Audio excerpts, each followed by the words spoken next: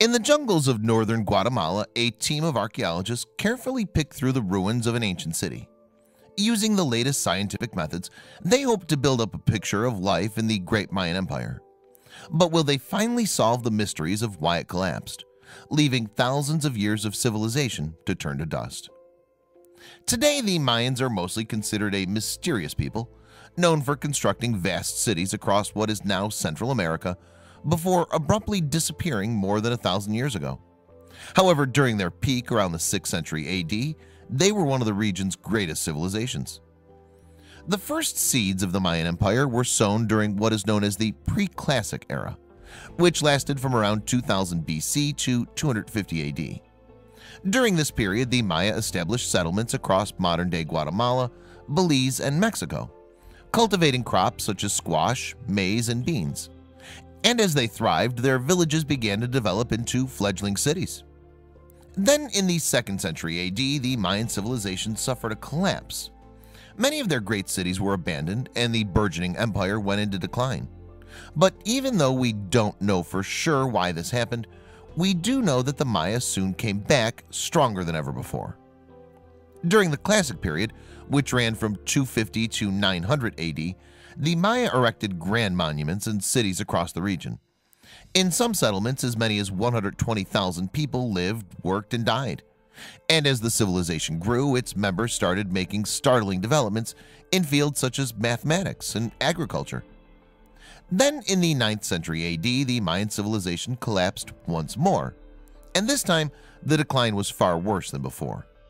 Cities across Mesoamerica were abandoned, and what remained of their people moved northwards towards the lowlands.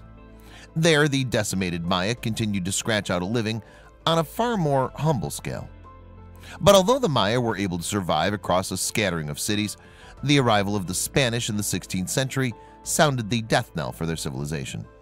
Unable to defend itself against Western warfare techniques and European diseases, the last Mayan city fell in 1697. With it went the last vestiges of the once great empire, along with any chance of unraveling the mysteries of the past. Historically, experts have only been able to guess at what might have caused the Mayan civilization's two great collapses. Did the cities become overpopulated, some have wondered?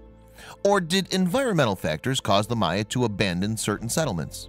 Or, given their aggressive tendencies, did they drive out their populations with violence and war? Today, most believe that some combination of all these factors combined with poor leadership led to the dual collapses of the Mayan Empire. However, an exact explanation has never been found. Now, a team of researchers from the University of Arizona have uncovered some fascinating clues.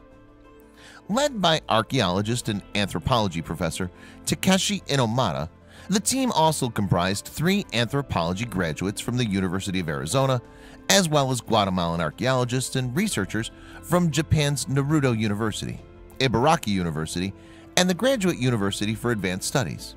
And in January 2017, they published a paper in Proceedings of the National Academy of Sciences, the official journal of the United States National Academy of Sciences.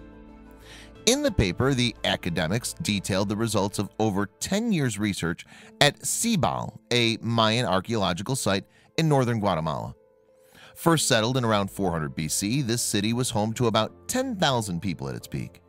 And even though its population began to decline around the time of the Mayan civilization's classical collapse, it remained a residential center until the 10th century AD. In Cibal, the researchers used radiocarbon dating to develop a precise chronology of life in the Mayan city through the years.